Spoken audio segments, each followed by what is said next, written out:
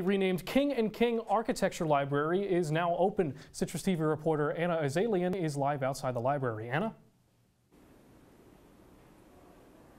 Yeah, guys, I'm here at the newly reopened and renovated King and King Architecture Library. Now, it's actually been open since the beginning of the semester, but the official dedication was today at about 3 p.m., and Russell King was at that dedication. Now, he is the SU Architecture alum who provided the financial gift that made this library possible.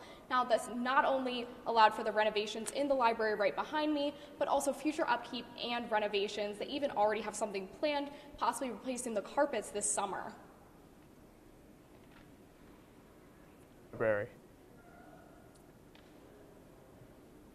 Anna, sorry, I know that we're having some technical difficulties. What's new about the library? Yeah, so most notably is HVAC. Not only will students be kept warm in the winter, but now with air conditioning, they'll be kept cool in the summer. There's also new bookshelves, furniture, artwork, and all of the 3 spaces in the library have been a little bit more specialized.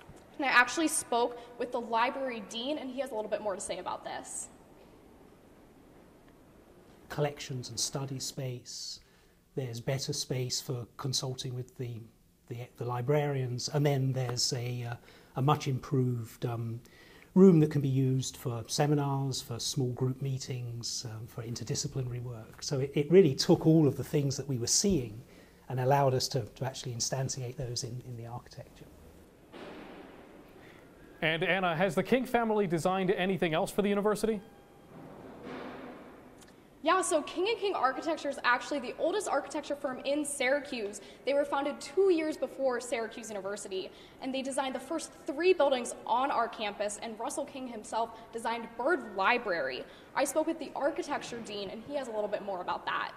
But you could say that by far they have built more square footage on this campus than anyone else.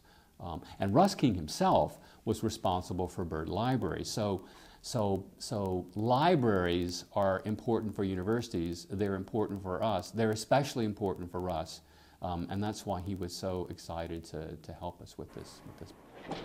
So a lot of the King family was at the dedication earlier this afternoon, but as you can probably see behind me, it's calmed down quite a bit. So any students, especially architecture students that might have some studying or projects to work on, this library is officially open for business. Well, that's Anna Azallion outside the new King and King Architecture Library. Anna, thank you. Thank you.